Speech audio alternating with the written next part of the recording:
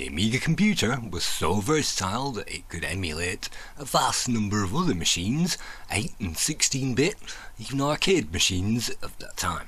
So we're going to begin by looking at Wzonka Lad, which is a GameBoy emulator. And you can see there is a simple palette editor there, so we can change the GameBoy palette externally to any D-Paint palette. There is also a warped version for people using an all-20 CPU, a fast version if you've got an all-30, and if you've got an all-40 like I have at the moment on this emulator, we can run the full, and if you're having all-60 it will run too quickly. So this is Wzonka Lad. It was the last release version, it's the full release version, whatever it was, and it will take some options to set up before we can actually play anything on the emulator. And so we won't get any information from any cartridges because we haven't inserted any at the moment. You can see Wzonka Lad is, well, the full freeware version, and this runs on Workbench. So you can see a number of options, graphics options and sound effects and things like that, and there's even pull down menus where we can load up the games that we've already played already, and also a favourites menu as well, where we can simply, well, we can have that programmed and edited to whatever we like, but that will quick load whatever we've got in the favourites. So the ROMs, as far as I know, are already built into this software, so we don't have to worry too much about those. But if we go into the preferences, it will say the ROM, I think that's actually the game ROM that we're supposed to find, and you can also click on get. So if we assign all those directories to the relevant ones on the install, once we've installed that, then we can set up the save directories for pictures and also save states and things like that.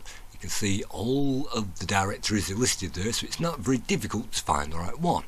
And the ROM at the top, that's simply pointing to a Game Boy directory I've got full of games. And you can see XPK pack, so when you're saving a game, saving a save state or whatever, it will crunch it down and use whatever it likes to crunch that down. I'm selecting none for that, and you can select various options for your save states. I'm not too worried about that. And also the controller options, I'm going to leave it on keyboard because it doesn't seem to recognise either of the joysticks that I've got plugged in at the moment, so I'm going to leave that on keyboard. And battery on off, just leave those on the standard. And if you want to save all those preferences, you have to save them as default, or you can save them per ROM if you want to do, but if you save default, that will mean that those are automatically loaded every time that you load this software. So hopefully at some point we're going to click on default, and you can also close those preferences if you've also saved them up. And you can see the graphics options. We're running full at the moment. If you have a slow computer, you can try the X153, and that takes a number of shortcuts to put things on the screen, but we're going to leave it on full for now. Then you can see various screen modes, AGA, and also its own screen mode as well. We can have that all on its own screen mode, or we can have that on the Workbench window. And I've set up the Workbench window so that it's scalable, and you can see that set up 320 times 290, which is, for me, that looks quite good on Workbench. You can have that scaled to any scale size that you like simply by dragging that window around and then saving up those preferences. It will actually save the window that you set up on that screen, so the window floats on top of everything. And you can see variables. We can also frame skip if we want to do that. We don't really want to do that at this point. And variables X, Y, I think that moves things around the screen. And you can see auto load. We can set up our own screen palette as well that we've already seen. So let's move on to the sound effects. We want audio on, and we've hiked that up to 10, and the audio is in higher quality. And all of these options don't seem to work, unfortunately, on my setup. And Paul Fast 8-bit seems to work. That's the one that comes out of the box pre-set up, and that does work, but I can't see Paul Fast 8-bit. I can only see the ordinary ones, and all these silly cards aren't working anyway. So the one that worked for me is the WinUAE option, which is the only option, and that's why I had to increase the volume on this thing up to 10, and then I can actually hear it. So that's what I actually did to get that working. It's running on all 4 channels. So hopefully now we've set up everything, we can put the pictures into fast RAM, and we can also type in Game Genie patches from here as well. If you have Game Genie to hack those things, whatever, you can type those in. And multitasking, that's got something to do with the workbench. I'm just going to leave that alone for the moment. So hopefully now all those things are set up. We can now ignore the middle column because that's for save states. So the first column is to choose our game, and I've installed a few games, not every single game. We're going to move through every single one of these on this video, and we'll check those out. So this is Spider-Man, licensed to, well, licensed software, whatever. So we can now run that, and that will automatically run that. Let's just position this on the screen, and now it runs, and also hopefully has some music as well.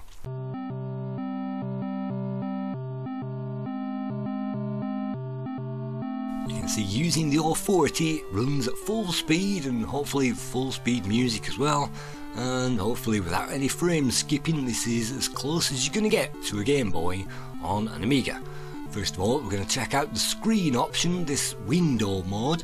And you can see in window mode it shows us a nice green option with kind of faded green and dark green as well. So that gives us more or less what we got on a Game Boy. And I'm not sure if it was an actual green screen on a Game Boy or whether they just put a green filter all over the top of it. But whatever, you can see we're now playing Spider-Man.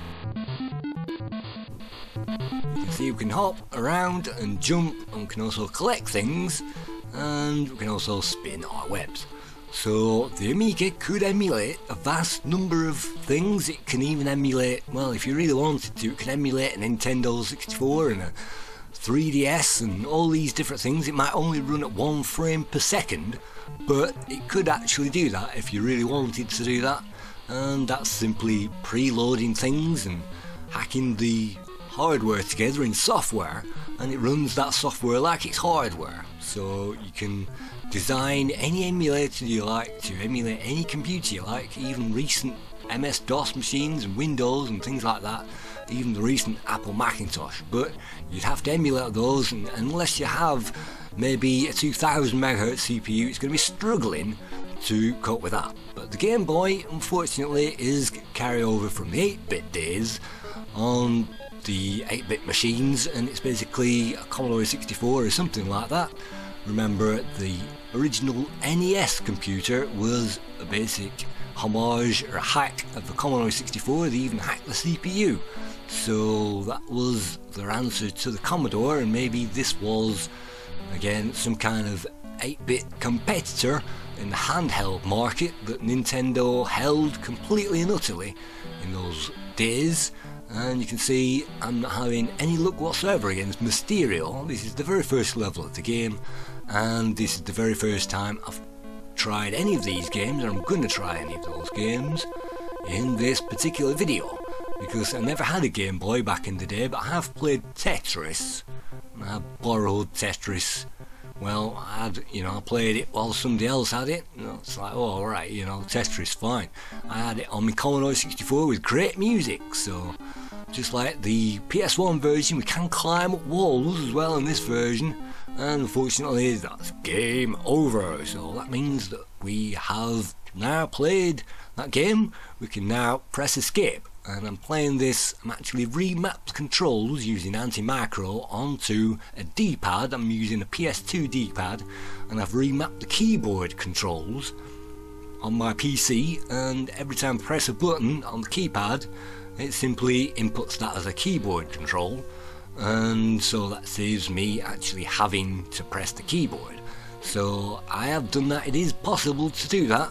If you get anti-macro, I've put a video on how to use anti-macro on one of my channels. If you type it in, you'll find it, hopefully.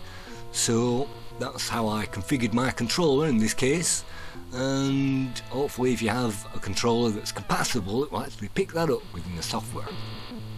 So now again, first time I've ever seen this, it's Batman, and Batman, you can see it's, well, like a small benefactor kind of game where we get to go around shooting things and supposed to time things so we don't get hit, but timing things is boring, so I'm not going to do that.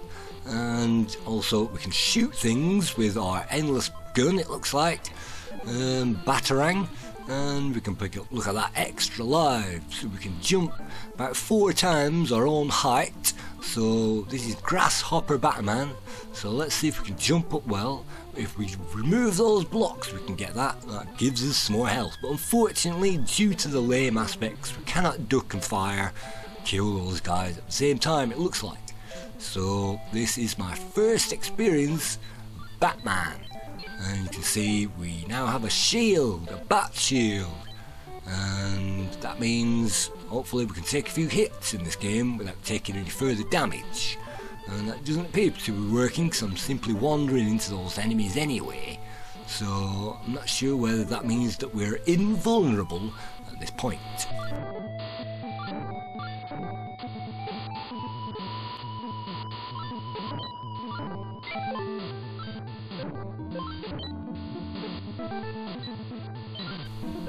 You might notice a few slowdowns in some games when the action gets packed even with this 40, but trust me, if you try this with an 60 or higher it will simply run too quickly.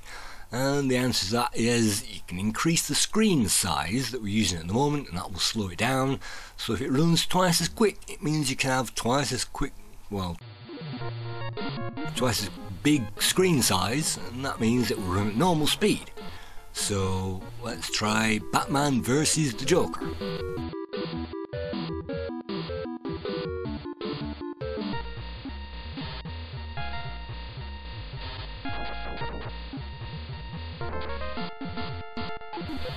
Anybody who's played Batman on the Amiga knows how easy it is to control the bat rope. You press a button and you're already swinging, but on this game it's pretty difficult. And the double jump is also a nightmare to get used to, so I'm having a hard time actually getting used to the controls before I can even play that game.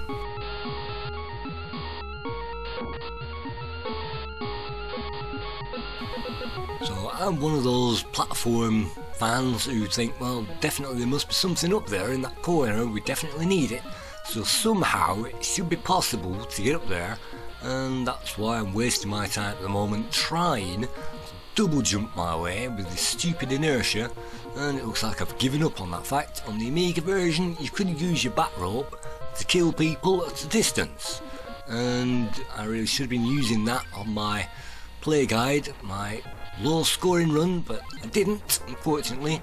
Unfortunately on this version you can't appear to do that, and we're getting infinite hearts, so it looks like we can beat health out of our opponents. And look at that, we've just managed to, well, sink ourselves in that level, and now it looks like we're going to soon be dead. By pressing escape we can escape out of that, and with this emulator, well, with anti-micro it saves up your last commands in a buffer, so sometimes when I press escape it means that the cursor moves left or right if I happen to be moving left or right at that time. So Battle Unit Zenith, I think that said, and that's another game, let's check it out. It's got loads of introduction screens, and maybe this came out only in Japan.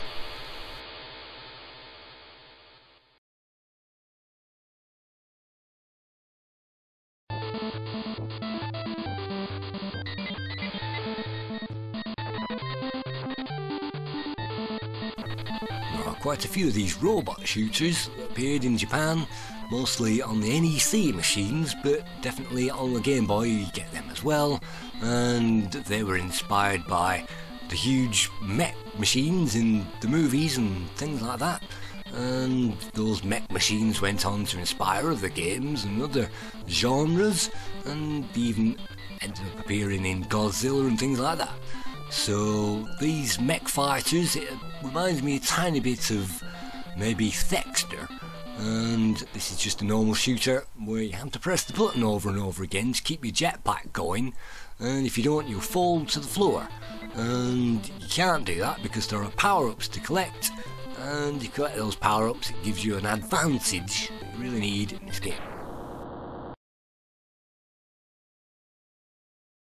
enough of that. Let's move on to another one. And oh no, we're not gonna look at Billy Elliott's NASCAR racing, are we? Oh no. This is basically Days of Thunder or something like that, that was faithfully ported across to the world's slowest 8-bit handheld, so I can't imagine this is going to set the world on fire with speed records.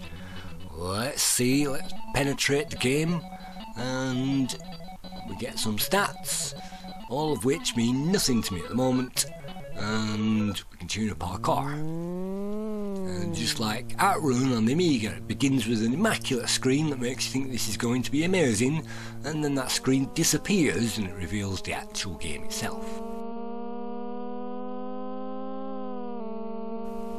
So this game is very slow, and it runs slower than the Amstrad version, the Amstrad CPC version, and it's definitely, well, it's actually quicker than the Amiga version in some respects.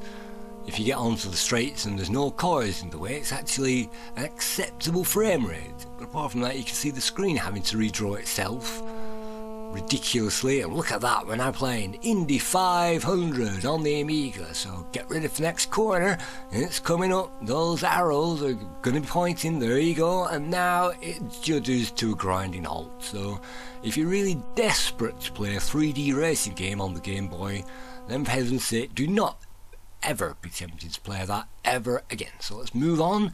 This is Cliffhanger. This is Sylvester Stallone. So now we're getting into the licensed products, Sony ImageSoft, so Sony software. Hopefully now we can get into something that's a little bit more playable. So Cliffhanger, comes with some music.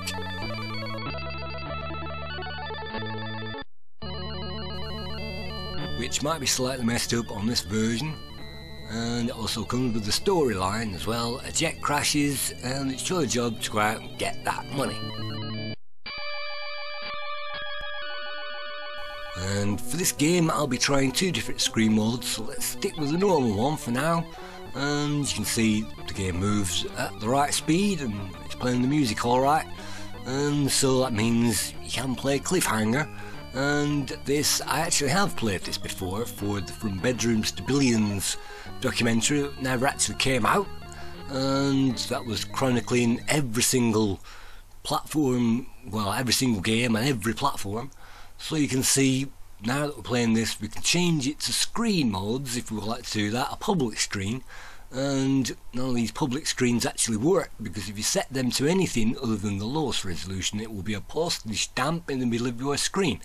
So I'm going to set this, well, don't even set it to 320, well, that's the lowest that I can get actually. If I move it anywhere near the higher ones on this emulator, I'm not going to get anything. So that's what I'm going to have to use, 320 times 128. And so if I close that and run the software, it should put us back, hopefully, where we were.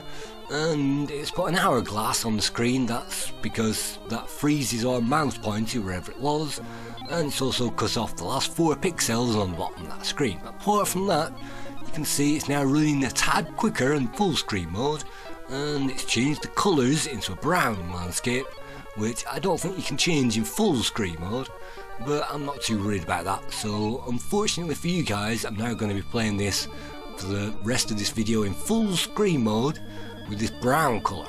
So if that's a problem, then you can switch it off now, but if it isn't, then that's how I'm going to be experiencing it. It's more or less full screen mode, and if you had a proper TV with CRT, then you could use the controls to change the screen and make it a tiny bit smaller and use overscan so it fits on there. What I'm actually trying to do at the moment is trying to run, and because I've played this game before, I know when you collect the boots and you tap twice in the direction, it makes the character run. Fine, but why is it not doing that on the Amiga? I'm tapping twice in the direction, it's not doing anything. I'm holding down the buttons, it's not doing anything. It's not making the character run, and if I run without running like that, unfortunately I'm going to die. And I've played this game before, I know that you're supposed to run there, and unfortunately it's not working. So that means we're going to have to quit out of that, and we're also going to have to pause the emulator by pressing the P key as well to get control of our mouse back, otherwise that will appear to be locked out. So remember, when you exit the emulator you'll have to pause it, and that's something that you have to learn the hard way. So let's run something else.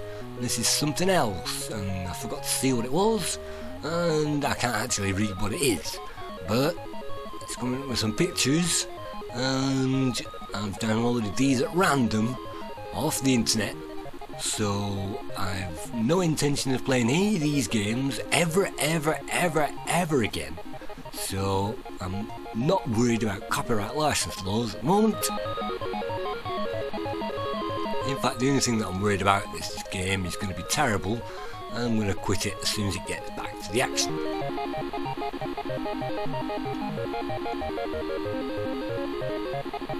So I've no idea what this game is supposed to be, or it's going to be.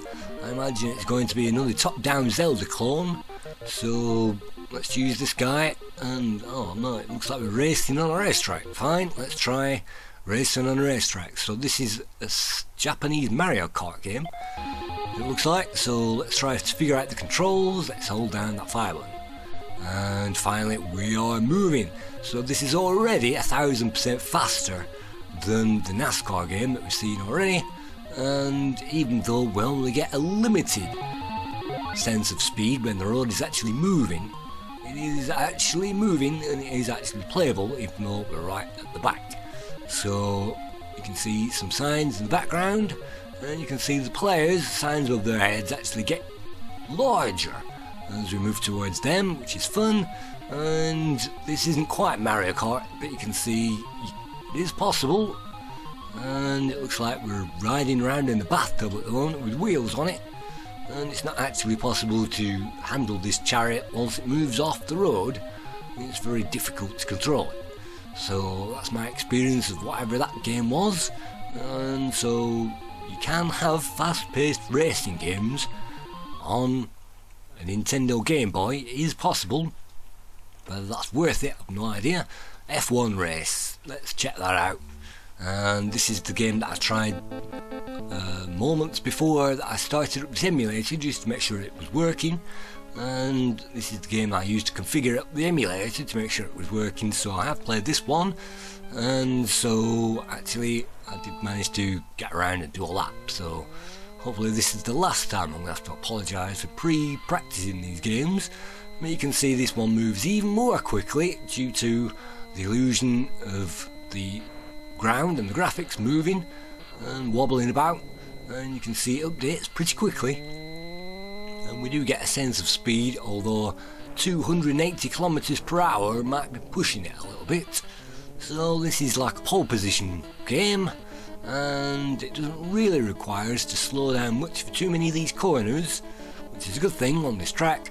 And when we bump on the cars, it will slow us down and it will force us to the side of the road. So you have to slow down a little bit for some of the corners, and you can see, well, not much at the moment. We're rank 8 according to that, and we can see we're now approaching that start finish line again.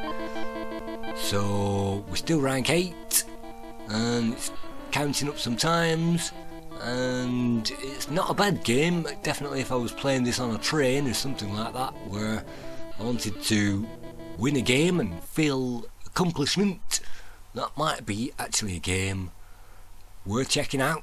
So here we go again with another Japanese game. That's going to be fantastic. Let's just run this, let's check it out.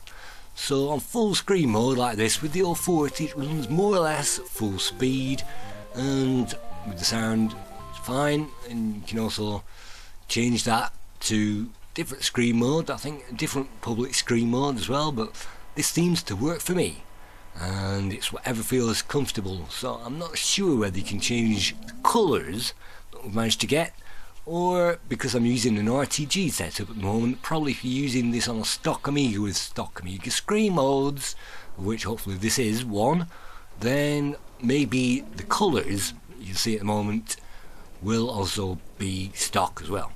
So no idea, probably an RTG glitch, even though I'm not actually using an RTG screen mode to play this game. So in the introduction you can see something that looks like another one of these huge monsters. I have seen a number of movies with the huge monsters, and a number of experts will be able to tell me what these are at the moment. And it's not King Ghidorah, and it's not Mothra, and it's not Godzilla, so I've no idea what it is. But whatever it is, we're now playing that. This is hopefully Mortal Kombat, so Gamera versus something else that I didn't read in time. Gamera now. Unfortunately, this isn't Mortal Kombat. You can only strike and repel things using cutscenes, and so if you want a cutscene battle simulator, then this is probably it. Let's see what happens. It's another cutscene. The enemy strikes, and bam! That means we take a penalty, and well, it's not exactly Street Fighter, although I think that we have got Street Fighter on here at some point. And if you can see P, that's when I'm pressing P. If you press P twice, it will come up with the press screen, so that's why that appears. A long time ago, a ghoul realm barely escaped great peril, really. A large army of destroyers came from blah blah blah blah blah. So this is Gargoyle's Quest. This is a rip-off of Ghouls and Ghosts, where we play a Zelda game using a gargoyle from Ghosts and Goblins with Ghouls and Ghosts, and now we can walk around and check out all these guys. It appears to be in English. Talking about Dimension Portal, I don't really care. So this is, we can talk, use, level, or check something out. So let's see now. Ready, level 1. Ding ding ding ding ding ding ding ding ding. Dee dee dee dee dee dee dee dee ba da da da. Dee dee dee dee dee dee dee ba da da. Dee dee dee dee dee dee dee. Oh, looks like I've been killed already. Looks like those flames in the windows aren't just for decoration. And you can see W at the bottom going down, so maybe playing this on a full screen mode would probably help. And you chanted the resurrection, so I've died twice already and I haven't managed to get off barely at the first screen. So no one to speak to, that's fine. Let's just exit that. Exit, I won't be playing that thing again. What else have we got? Let's move on down now to, did that say Godzilla? Let's try to run it. It did say Godzilla, 1990 Toho Coal Limited. That's very nice. That would be if it was in any more than 2 or 3 colours. So maybe I'm supposed to press the start button at this point. The new game will continue. Aha! So this game is, well, pretty difficult because you got things killing you straight away, and it's something like the 2.5D game where you're supposed to climb up there. It reminds me of Mighty Bomb Jack at the moment, which is not a good sign. And that game was bugged on the Amiga, so you couldn't even get past the first few levels. It's fantastic that we managed to get a fantastic game that isn't even playable, and maybe they fix that. But look at this, how am I supposed to escape? No idea. So it looks like, well, we're Godzilla, but we can only, looks like, punch our way out of trouble, which is not very good. So let's move on to a Kirby game. Anybody who knows Kirby's Adventures will know exactly what this is, down to the last pixel. And so this is 1992, so the Amiga was still going strong at this point. Then again, if you have an Amiga 1200, definitely with some fast RAM, then try the fast version of this game. It cuts out a few things, and maybe if you put it on frame skip 2, you can play it full screen and all that lot. So you can play a 1992 game on your Amiga, absolutely no problem. And if you put it on warp mode, it will skip a few more things out, so you can actually play it again. So this is a Kirby game, so the aim is to collect things, and by pressing the fire button we can soak up whatever it is on the landscape, and by doing that we can then fire those things against those enemies. The frame rate isn't perfect, you can see, but it does an adequate job, and this game is absolutely playable. And it's something that the Amiga could have done with its eyes closed and its hands tied behind its back. But we didn't get anything like this on the Amiga, unfortunately. because of licensing issues, and I'm probably expecting public domain rip-offs of this game to appear anytime soon. So this is the end of level boss, and it doesn't take a genius to work out what we're supposed to do. Collect those bombs and throw them back towards that boss. And we've died. So that's Kirby. It's one of those games that love it or hate it. It's not too bad, and so itchy and scratchy. Again, no idea what this is. This could be a text adventure for all I know. A claim entertainment, a Beam software production. Itchy and scratchy.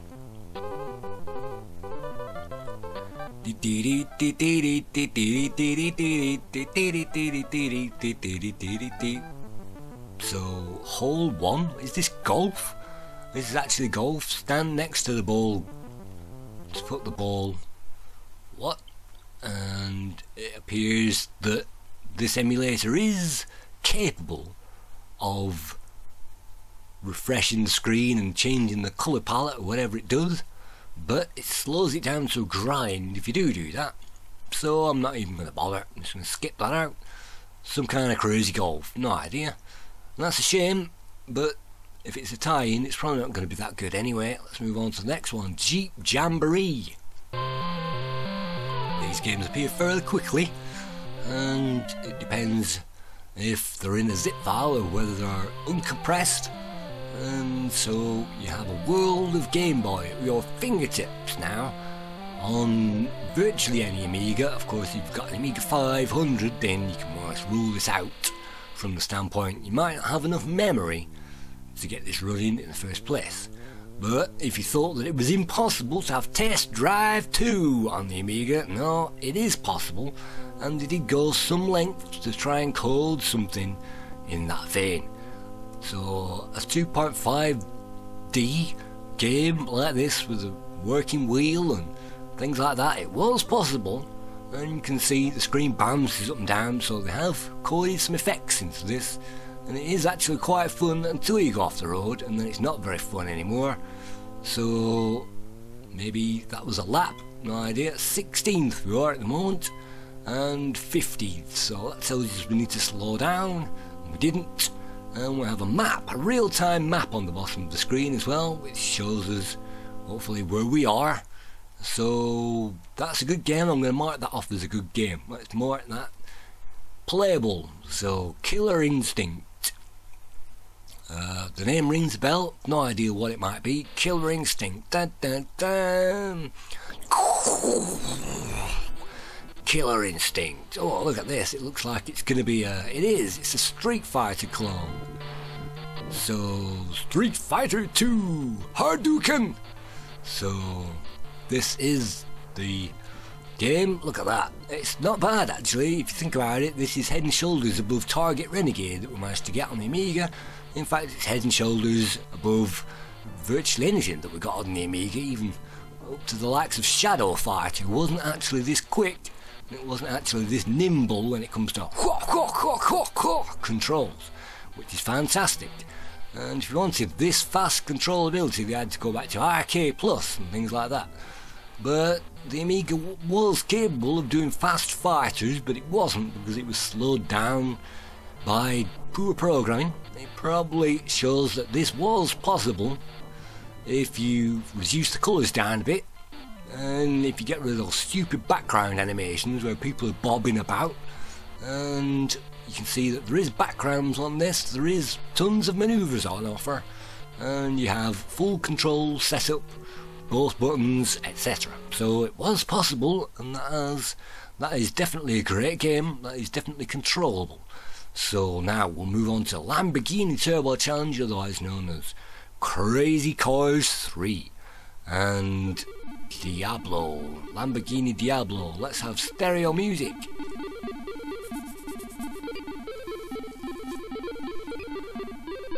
So anybody who's played Crazy Cars 3 on the Amiga, or even on the humble Commodore 64, will be familiar with this. And this game famously runs in interlaced mode on most of the platforms, so fortunately if you're playing this on a Commodore 64 it's unplayable. And on the Game Boy, well, it flickers in between screen modes, so you do get the interlacing going on, and that's a warning, because if you have migraine headaches and things like that, this thing can do your head in 0.5 seconds flat. We've chosen a level with clouds in the background, and there are other levels and other backgrounds, and you can see it is possible, it is recognisable as Crazy Cars 3, and with that turbo on it shows us the speed and our position and everything else. But if you have epilepsy, unfortunately this game is not possible to play it, and a bit like playing modern 3DS games, you'll only be able to stand it for as long as I did, so let's get rid of that. Phew, that was pretty annoying. Legend, oh no, we haven't got Legend of Zelda on this thing, have we? Let's try that then, Legend of Zelda. It was a dark and stormy night on the Mediterranean. We've got a boat. Legends of Zelda. Ding ding ding ding ding ding ding ding ding ding ding ding.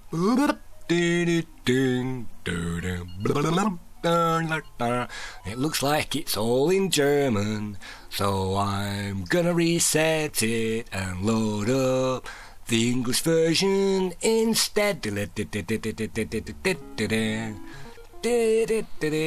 So, trying to get back into this, and we are playing this character in sleep at the moment. He's asleep in the bed. Let's crawl out of bed. What a relief! I thought you'd never wake up. You were tossing and turning all night. I'm not going to go into that joke. And still a little woozy, and fine. What can we do? Give me the sword.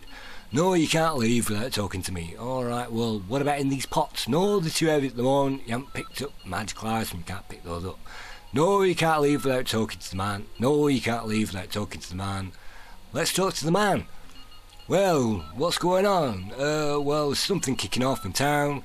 I've got a bad feeling about this. What? Yep, you better set off there. Dun, dun, dun. You better set off there with your magic shield and sort it out. So here we go. This is Zelda. And this reminds me of every single modern remake of Legend of Zelda. And I've played quite a few of them on the Amiga recently. Amiga RTG Zelda games, of which there are at least 4 or 5. And I had some good fun actually playing those. They're all identical graphically to this. Absolutely identically. So it seems like this Zelda graphical style was ripped off from something. I've no idea what it might be, because I haven't played any of the retro Zelda games, but it's identical, so you can walk in and you can talk to people and get missions, and the aim at the very start of the game is to track down the sword. And once you've got the sword, then you can get on with the quest in these types of games, and you're supposed to talk to everybody and move into everything and check everything out, and hopefully hopefully they'll give us a mission eventually.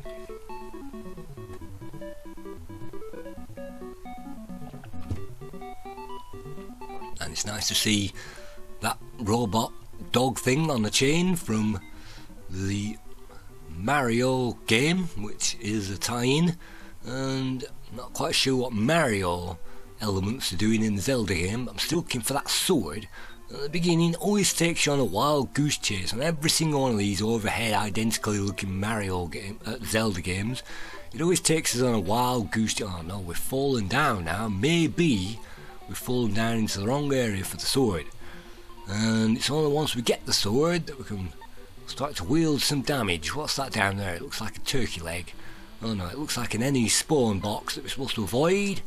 So let's avoid that. And well, we're not going to get past that mine. Look, the sword's down there, but unfortunately we can't get past that mine. And we didn't get past that. So that's that over. It looked a bit like, it reminded me of Animal Crossing and things like that. Animal Crossing, a horrendous time sink. So let's move on to Motocross Maniacs. Maybe this is going to be another 3D game, or maybe this is going to be a rip-off of Excitebike.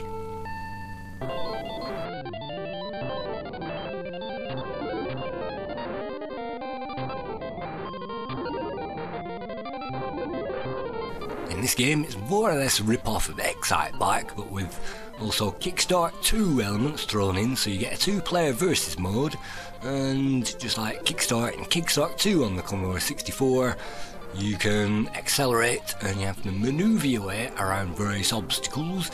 This game's got two buttons, a turbo mode, so you can move to full speed very quickly, and it's got normal mode by pressing the other fire button. You have to press that rapidly, I think, to get the speed going. And we've just completed another lap. You can also pick up some collectibles as well, like nitros, which is the ends. And you pick up the nitros, it means you can outpace that computer racer. Just like Kickstart 2, you'll be falling off rapidly, and Excite Bike as well, you'll be definitely falling off rapidly. And this definitely reminds me of Kickstart 2. It's fairly fun actually. This has got an addictability factor built in, and it reminds me of games on the ZX Spectrum where you're driving a bike around, and I can't remember the name of that, but I'm sure people know that, and it's quite good actually. But that's it, I'm out of nitros, and even though the computer player is making this a joke for us to catch up, I'm actually rapidly losing interest in this particular game because of all that falling off that I'm doing. Oh, look at that goal. Goal! Let's score a goal. So we're only just behind the lead player. You have qualified. And it says it's a record. Not quite sure what kind of record it is. Maybe it's a 12-inch, maybe it's a 7-inch single. Go! It says. So we've managed to get something, and you can spin around. And that reminds me of... What does that remind me of? That PlayStation 1 game where you spin around. I can't remember at the moment. And so let's go. This is another, it even tells you where you're supposed to go. These things are like mazes, it looks like. And it's fairly fun actually, it's fairly good, but again, oh look at that, we've discovered our first obstacle. It's a boulder. What we're supposed to do is push up on the controller. That means we can get over the boulder again, just like Kickstart 2, and just like that Japanese game I can't remember. I think it's called Vib Ribbon.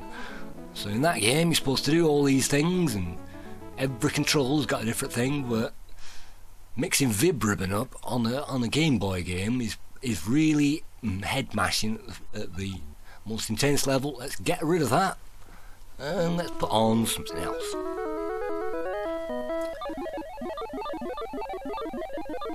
So this is Miss Pac-Man, unmarried of course to Mr. Pac-Man, and so in this game we collect all the dots, and once we've collected all the dots we also collect those power pills, and the aim of this game is to save the power pills until the last minute, and then you can march all around the map, invulnerable, save them to the last, and then collect the power pill, and that gets us on towards the next one.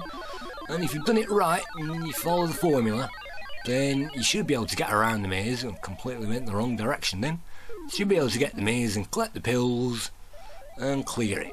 And if you leave any extraneous of those power points around or whatever, then you're going to have to go back, collect those, and then you get to clear the level. And it tells you, well, it's a fairly faithful representation of the arcade game, and it's in that narrow screen ratio, which I like, and the screen scrolls very smoothly, it flips over, and it gives us everything you could imagine from a early 1980s 8-bit arcade video title, where you put in quarters and you got maybe 5 minutes of fun out of these before you lost all your lives. And the really great players could make that cash, that 25p, whatever it was, last an hour. So there is a formula. Once you know that formula, it's not too bad. So that's Mrs. Pac-Man.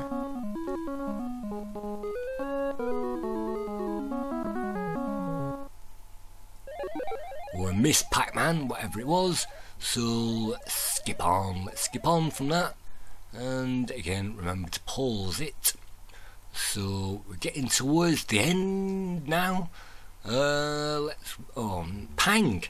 Well, Pang, you would imagine that it's a simple geometry game, balls bouncing around, but for whatever reason I never actually liked this version of Pang during this playthrough, because, well, it's not actually that good.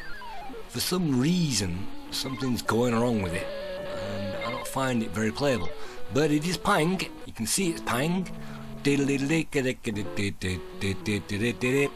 you can see it is Pang, and most of the collectibles seem to be the lasers, and yeah, there's something about that I don't like. But let's move on to something that I'm guaranteed to like. This is Parodius.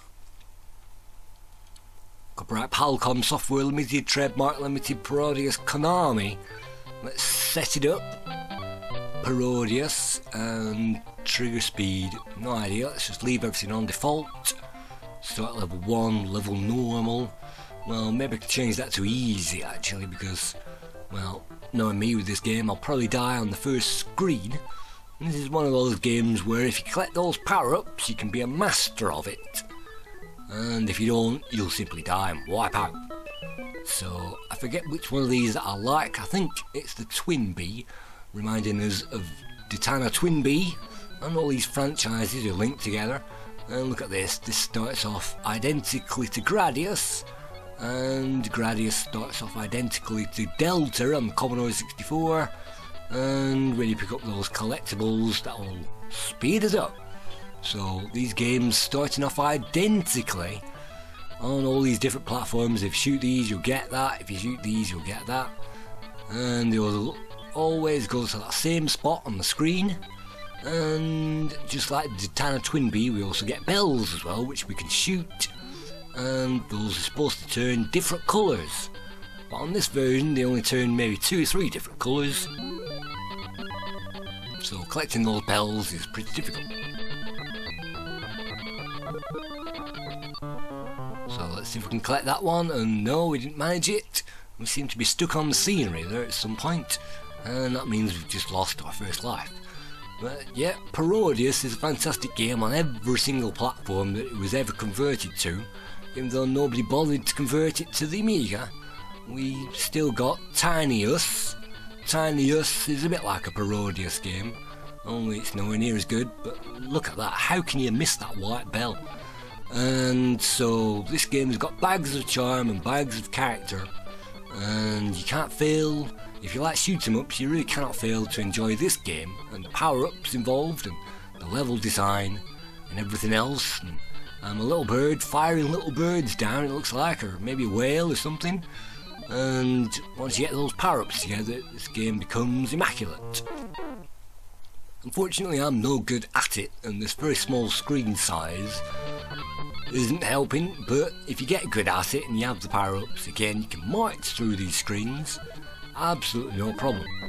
And you can see even the chests lob out bad guys. It doesn't take us that long to power up either. There's nothing worse than losing all your power-ups and having to take ages powering up all over again.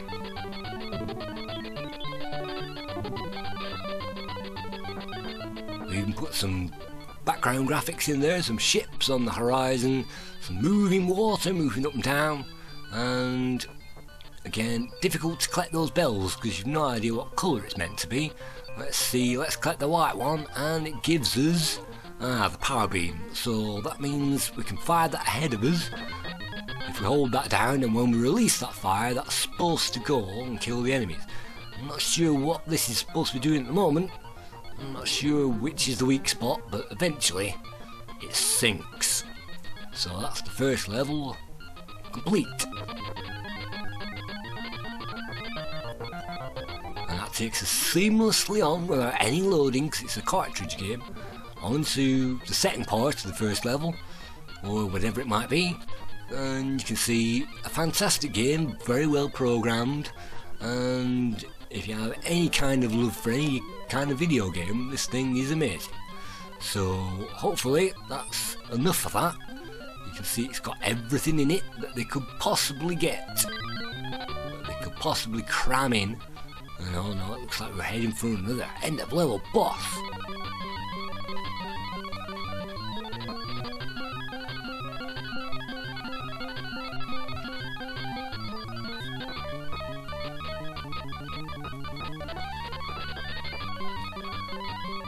So my feelings about Wzonka Lad is it's great, and if you again try it with a big old meaty CPU, you should be able to have any screen mode you like, and you should be able to have, well, as much as you can. Unfortunately, I'm not too impressed with the colours of the screen mode that I've got it on at the moment.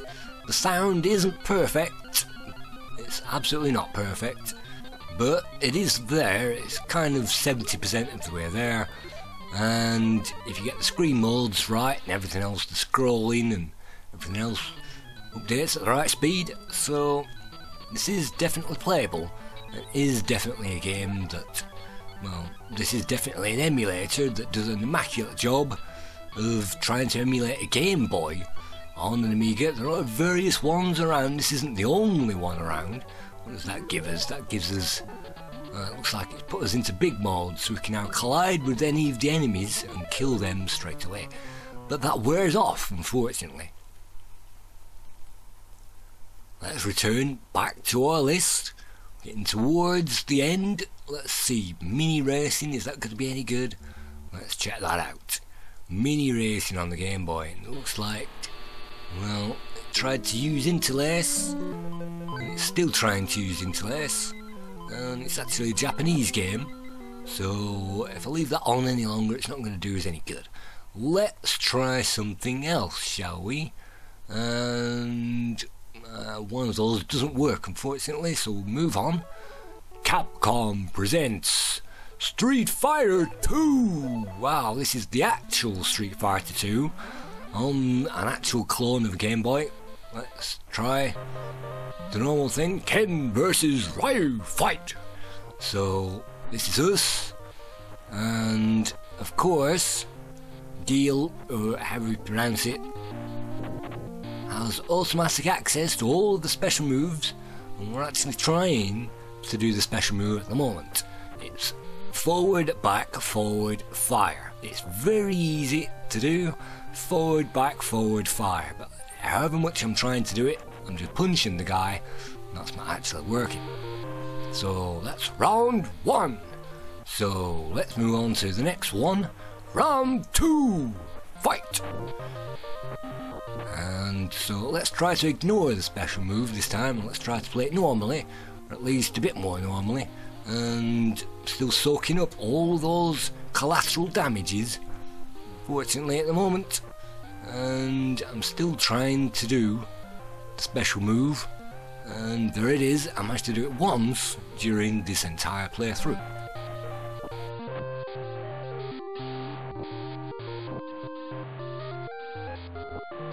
And of course this moves and handles much quicker than the Amiga version that we got, and I'm much more impressed by that than Super Street Fighter 2, Turbo, or whatever else they tried to concoct onto the Amiga. A very limp-wristed slapdash effort, if you don't mind me saying so, as most Amiga conversions were back in the day, because they were cheap cash-in efforts. Let's move on to something else. Looks like a Super Mario World game, where we can collect all these coins, and no idea what they're supposed to do for us. And by bumping into these things, we can collect power-ups. And it's got pixel perfect collision detection, as you would imagine, and you would imagine there's some power-ups in here, but there isn't.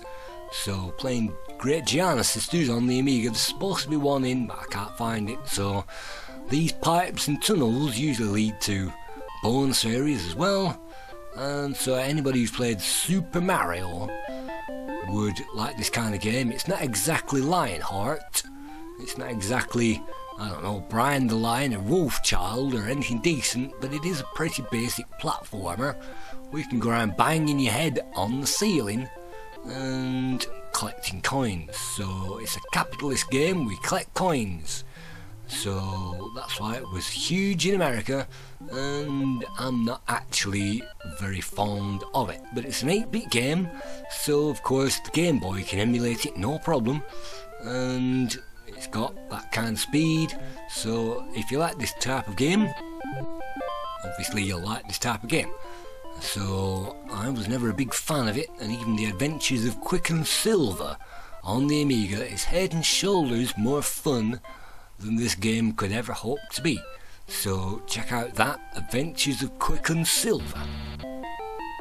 So hopefully we can skip out of that. Remember to press that P key a number of times. And now we're getting to the bottom of our list. Good.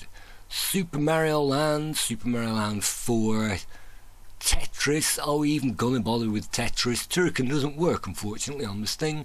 And X. X, I wonder what X is. Is that working? Ah, right, this is a technical demo that I downloaded.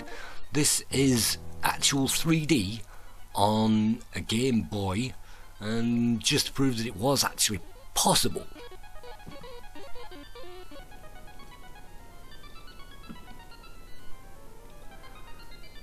And this is like a battle zone game where we get to drive maybe a tank. And this is actually a wireframe demo. This isn't actually, well, I think this is me playing the game, but it's also a demo where it comes up with different things that it can do, and you can shoot different things down, missiles and things like that, trees, and so it just proves that it was possible to do 3D on a Game Boy. I don't think anybody actually managed to do that as an actual game. You know, but it was actually possible to do that. So that's just a demo that I downloaded, and the final game that we'll be playing, well, the final game will be True Lies. Let's just check out this Tetris just for the sake of it, just for the sake of completeness. Tetris, licensed to Bulletproof Software. So let's get this licensed product, and you can see instead of colours they've just put a few dots on there. And this all reminded me of cigarette filters, or cigarette butts, when I used to, well, when I played this the once back in the day. And that's pretty strange. You would have thought that some of these could be white, some of those could be darker, and they didn't automatically have to go to these different lengths to go with the colours, and they didn't even have to colour them in. But you can see it is possible. It's the classic Tetris that everybody remembers. So let's put this together and get some score. So Tetris on the Amiga. There's 18 million Quadris, Twintris, Tritris, Tetris games on the Amiga. So let's skip over them. And for the final time, ladies and gentlemen, True Lies. So Stallone we've played, so let's try an LJN. It's another Beam software caching True Lies. Unfortunately, this game doesn't work because my character is invisible, so I can't see anything.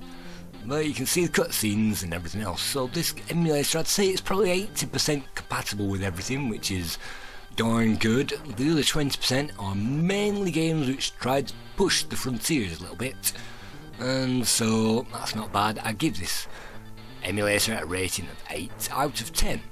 So thank you for viewing this play of this emulator, and we'll see you again on another play of another emulator on the Amiga sometime soon. Thank you.